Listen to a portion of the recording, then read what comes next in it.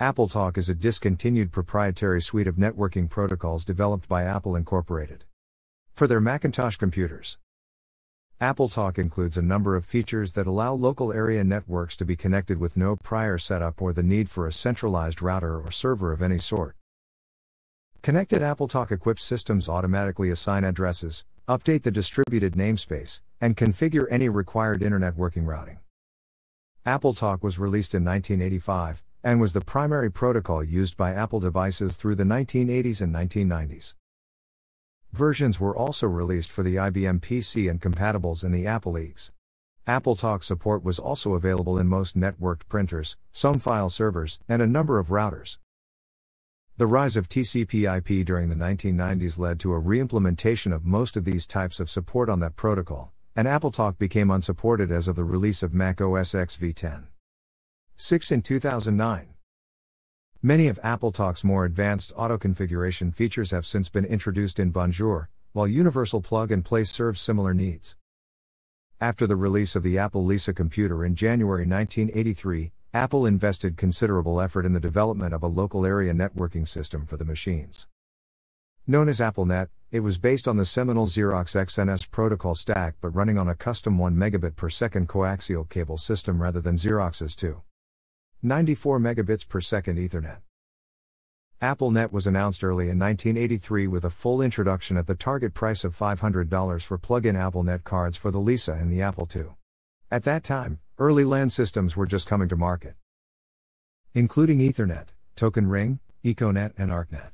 This was a topic of major commercial effort at the time, dominating shows like the National Computer Conference in Anaheim in May 1983.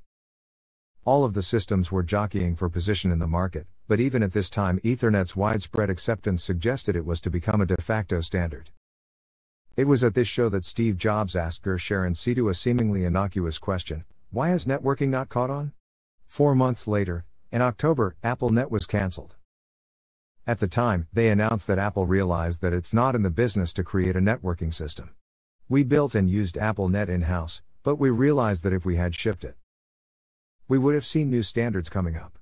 In January, Jobs announced that they would instead be supporting IBM's Token Ring, which he expected to come out in a few months. Through this period, Apple was deep in development of the Macintosh computer.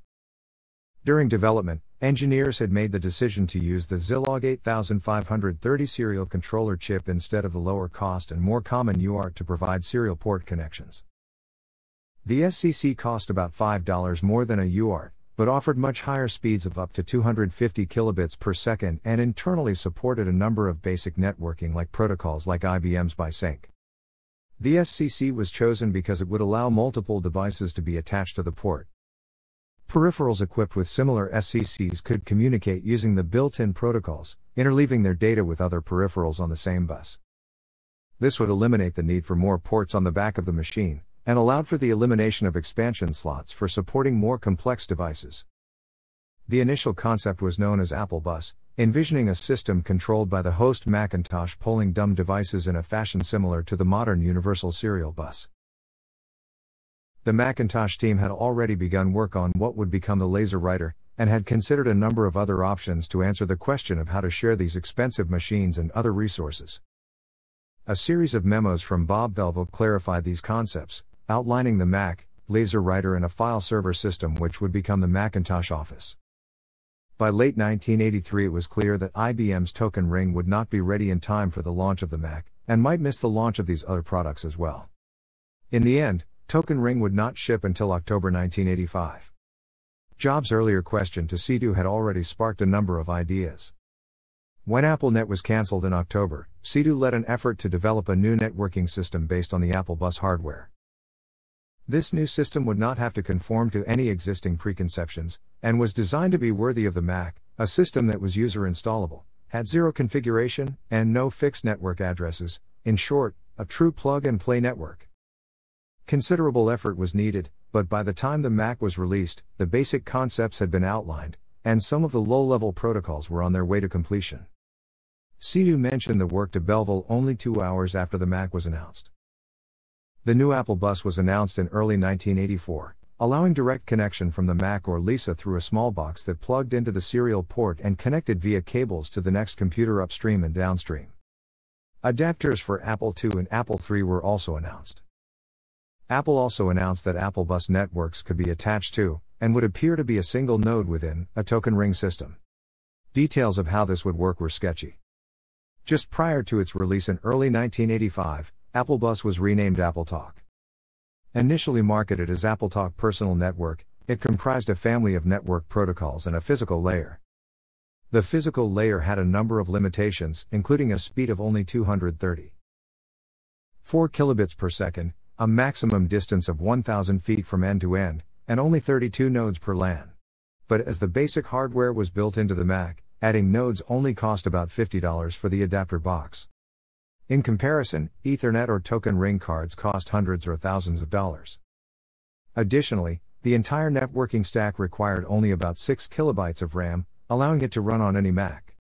The relatively slow speed of AppleTalk allowed further reductions in cost.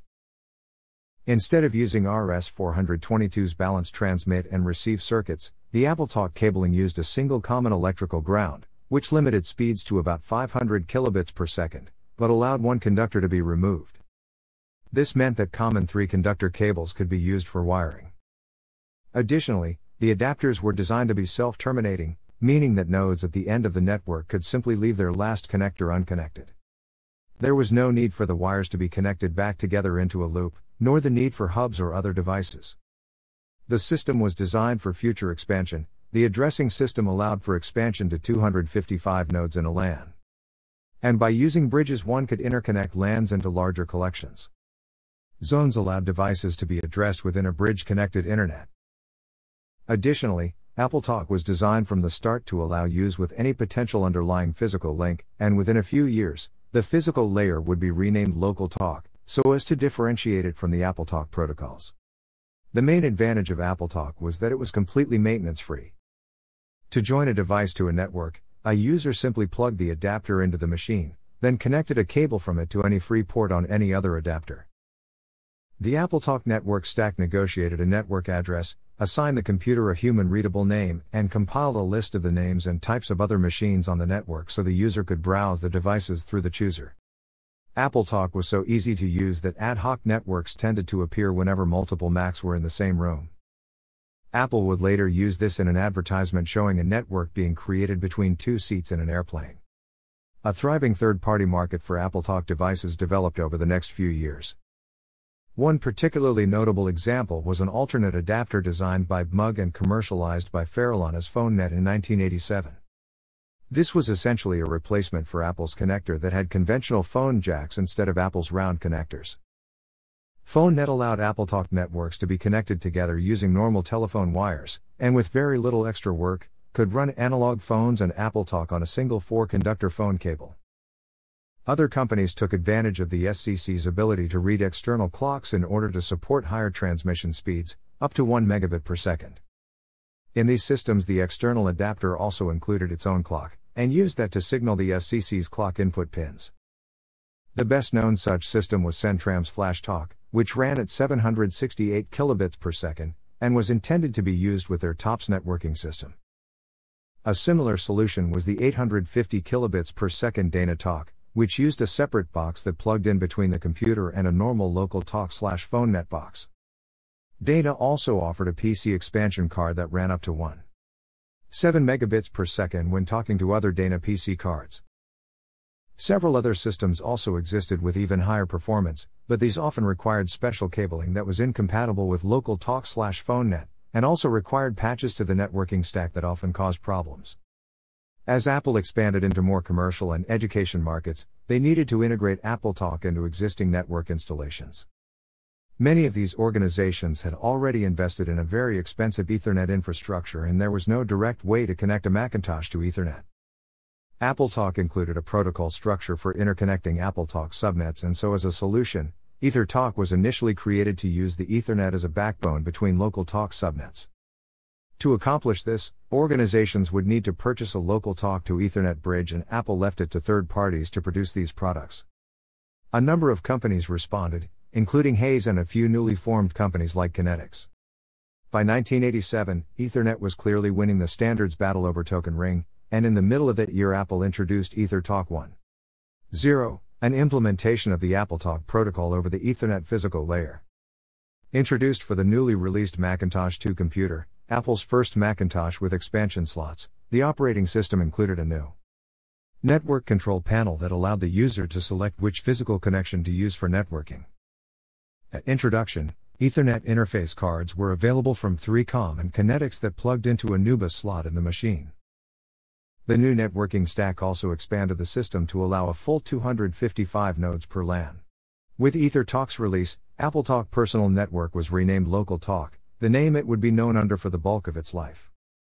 Token Ring would later be supported with the similar TokenTalk product, which used the same network control panel and underlying software. Over time, many third-party companies would introduce compatible Ethernet and Token Ring cards that used these same drivers. The appearance of a Macintosh with a direct Ethernet connection also magnified the Ethernet and LocalTalk compatibility problem. Networks with new and old Macs needed some way to communicate with each other. This could be as simple as a network of Ethernet Mac 2s trying to talk to a laser writer that only connected to LocalTalk. Apple initially relied on the aforementioned LocalTalk to Ethernet bridge products, but contrary to Apple's belief that these would be low-volume products, by the end of 1987, 130,000 such networks were in use. AppleTalk was at that time the most used networking system in the world, with over 3 times the installations of any other vendor. 1987 also marked the introduction of the Apple Share product, a dedicated file server that ran on any Mac with 512 kilobytes of RAM or more. A common Apple Share machine was the Mac Plus with an external SCSI hard drive. Apple Share was the number 3 network operating system in the late 1980s, behind Novell NetWare and Microsoft's MSNet. Apple Share was effectively the replacement for the failed Macintosh Office efforts, which had been based on a dedicated file server device. A significant redesign was released in 1989 as AppleTalk Phase 2. In many ways, Phase 2 can be considered an effort to make the earlier version more generic. LANs could now support more than 255 nodes, and zones were no longer associated with physical networks, but were entirely virtual constructs used simply to organize nodes. For instance, one could now make a printer's zone that would list all the printers in an organization, or one might want to place that same device in the second floor zone to indicate its physical location. Phase 2 also included changes to the underlying internet working protocols to make them less chatty, which had previously been a serious problem on networks that bridged over wide area networks. By this point, Apple had a wide variety of communications products under development, and many of these were announced along with AppleTalk Phase 2. These included updates to AppleTalk and TokenTalk, AppleTalk software, and LocalTalk hardware for the IBM PC. AppleTalk for Apple's A/UX operating system, allowing it to use laser printers and other network resources, and the Mac X.25 and MIX products. Ethernet had become almost universal by 1990, and it was time to build Ethernet into Macs direct from the factory. However, the physical wiring used by these networks was not yet completely standardized. Apple solved this problem using a single port on the back of the computer into which the user could plug an adapter for any given cabling system. This friendly net system was based on the industry standard attachment unit interface or AUI, but deliberately chose a non-standard connector that was smaller and easier to use, which they called Apple AUI, or AUI. FriendlyNet was first introduced on the Quadra 700 and Quadra 900 computers, and used across much of the Mac line for some time. As with LocalTalk, a number of third-party FriendlyNet adapters quickly appeared. As 10BASE-T became the de facto cabling system for Ethernet, second-generation Power Macintosh machines added a 10BASE-T port in addition to AUI. The PowerBook 3400C and lower-end Power Macs also added 10BASE-T. The Power Macintosh 7300/8600/9600 were the final Macs to include AUI. And 10BASE-T became universal starting with the Power Macintosh G3 and PowerBook G3. From the beginning of AppleTalk, users wanted to connect the Macintosh to the TCP/IP network environments. In 1984, Bill Croft at Stanford University pioneered the development of IP packets encapsulated in DDP as part of the Seagate project. Seagate was commercialized by Kinetics in their LocalTalk to Ethernet bridge as an additional routing option. A few years later, MacIP was separated from the Seagate code and became the de facto method for IP packets to be routed over LocalTalk networks. By 1986, Columbia University released the first version of the Columbia AppleTalk package that allowed higher integration of Unix, TCP/IP and AppleTalk environments. In 1988, Apple released MacCP, a system that allowed the Mac to support TCP/IP on machines with suitable Ethernet hardware. However, this left many universities with the problem of supporting IP on their many local talk-equipped Macs. It was soon common to include Mac IP support and local talk to Ethernet bridges. MacCP would not become a standard part of the classic Mac OS until 1994, by which time it also supported SNMP and PPP. For some time in the early 1990s, the Mac was a primary client on the rapidly expanding Internet. Among the better-known programs in wide use were Fetch, Eudora, eExodus, NewsWatcher and the NCSA packages, especially NCSA Mosaic and its offspring, Netscape Navigator. Additionally, a number of server products appeared that allowed the Mac to host Internet content. Through this period, Macs had about 2 to 3 times as many clients connected to the Internet as any other platform, despite the relatively small overall microcomputer market share.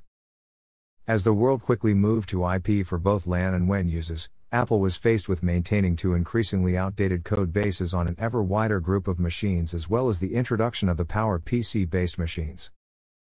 This led to the open transport efforts, which re-implemented both MacCP and AppleTalk on an entirely new code base adapted from the Unix standard streams. Early versions had problems and did not become stable for some time. By that point, Apple was deep in their ultimately doomed Copeland efforts. With the purchase of Next and subsequent development of Mac OS X, AppleTalk was strictly a legacy system. Support was added to OS X in order to provide support for the large number of existing AppleTalk devices, notably laser printers and file shares, but alternate connection solutions common in this era, notably USB for printers, limited their demand. As Apple abandoned many of these product categories, and all new systems were based on IP, AppleTalk became less and less common. AppleTalk support was finally removed from the Mac OS in Mac OS X v10.6 in 2009. However, the loss of AppleTalk did not reduce the desire for networking solutions that combined its ease of use with IP routing. Apple has led development of many such efforts, from the introduction of the airport router to the development of the zero configuration networking system and their implementation of it, Bonjour. As of 2020, AppleTalk support has been completely removed from legacy support with Mac OS 11 Big Sur. The AppleTalk design rigorously followed the OSI model of protocol layering. Unlike most of the early LAN systems, AppleTalk was not built using the archetypal Xerox XNS system. The intended target was not Ethernet, and it did not have 48-bit addresses to route. Nevertheless, many portions of the AppleTalk system have direct analogs in XNS. One key differentiation for AppleTalk was it contained 2 protocols aimed at making the system completely self-configuring.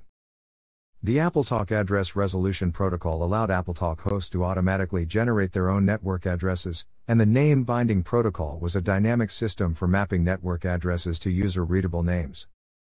Although systems similar to AARP existed in other systems, Banyan Vines for instance, nothing like NBP has existed until recently. Both AARP and NBP had defined ways to allow controller devices to override the default mechanisms. The concept was to allow routers to provide the information or hardwire the system to known addresses and names. On larger networks where AARP could cause problems as new nodes searched for free addresses, the addition of a router could reduce chattiness. Together AARP and NBP made AppleTalk an easy-to-use networking system. New machines were added to the network by plugging them and optionally giving them a name.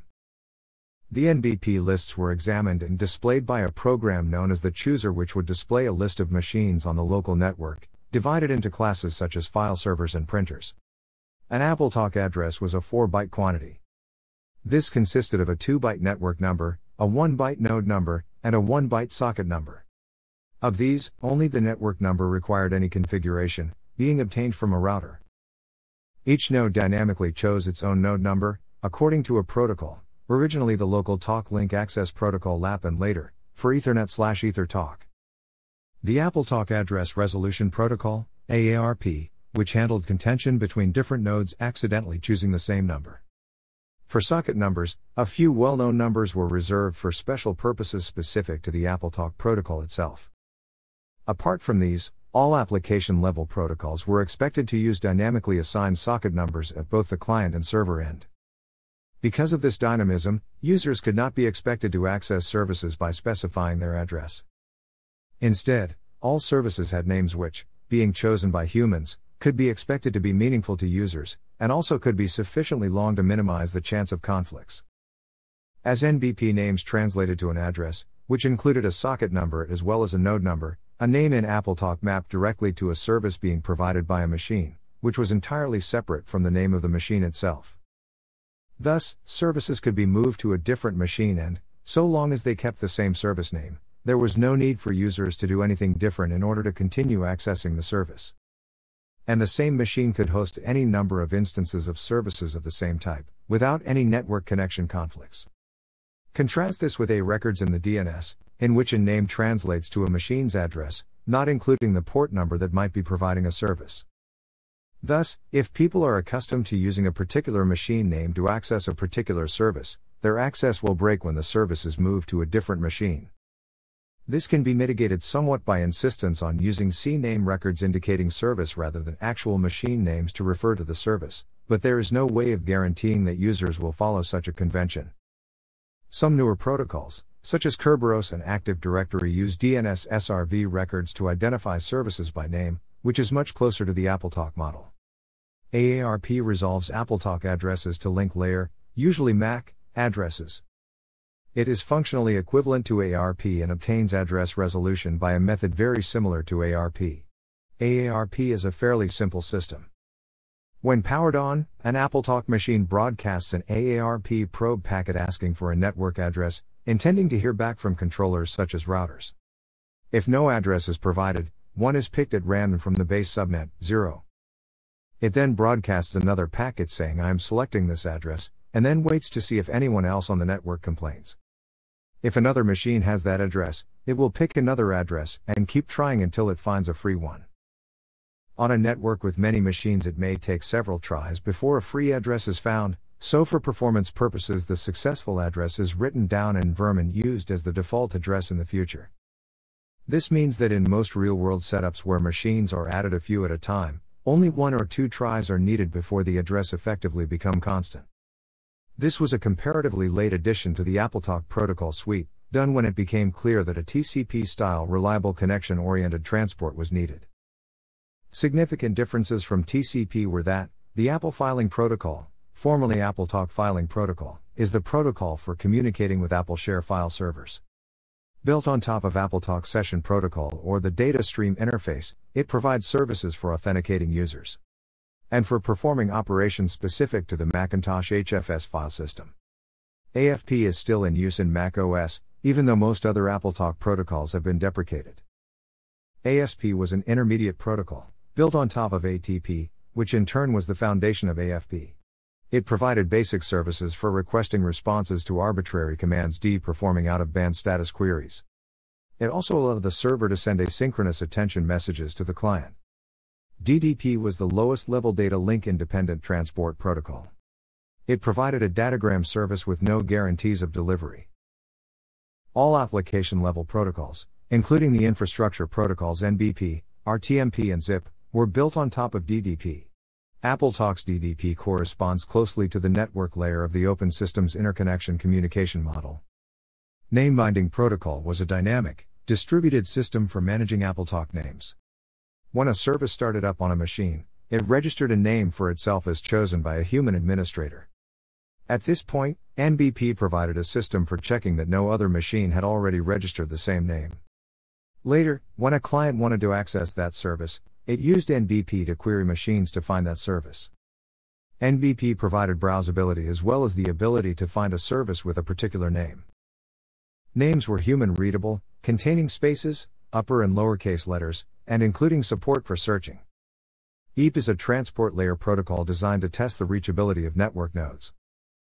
EAP generates packets to be sent to the network node and is identified in the type field of a packet as an EAP packet. The packet is first passed to the source DDP. After it is identified as an EAP packet, it is forwarded to the node where the packet is examined by the DDP at the destination. After the packet is identified as an EAP packet, the packet is then copied and a field in the packet is altered to create an EAP reply packet, and is then returned to the source node. PAP was the standard way of communicating with PostScript printers. It was built on top of ATP. When a PAP connection was opened, each end sent the other an ATP request, which basically meant send me more data.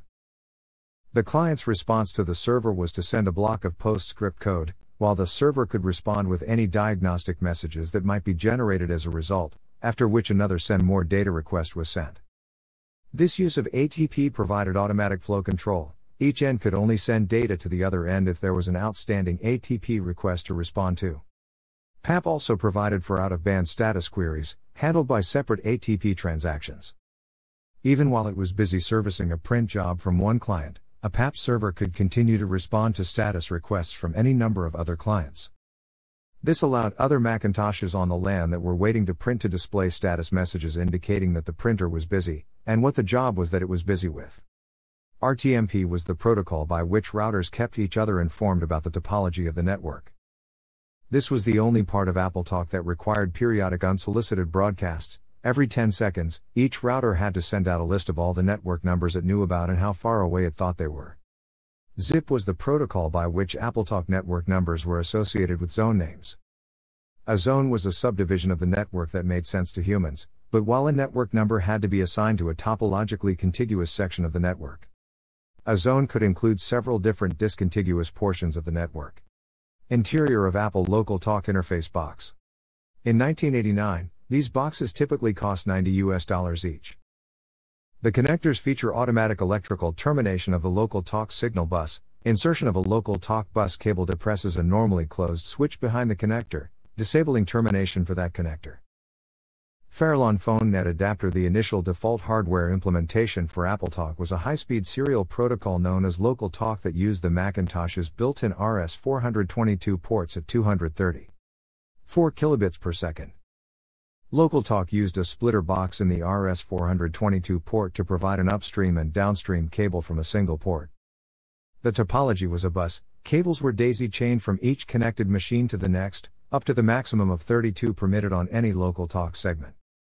The system was slow by today's standards, but at the time the additional cost and complexity of networking on PC machines was such that it was common that Macs were the only networked personal computers in an office.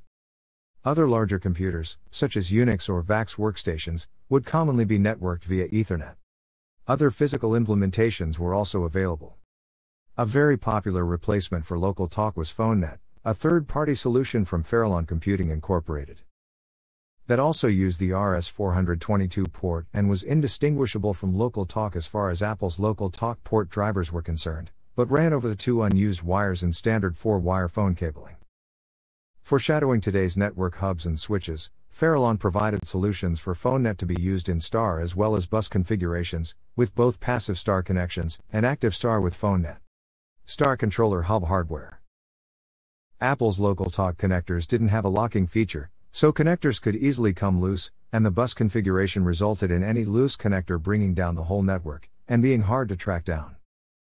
PhoneNet RJ11 connectors, on the other hand, snapped into place, and in a star configuration any wiring issue only affected one device, and problems were easy to pinpoint.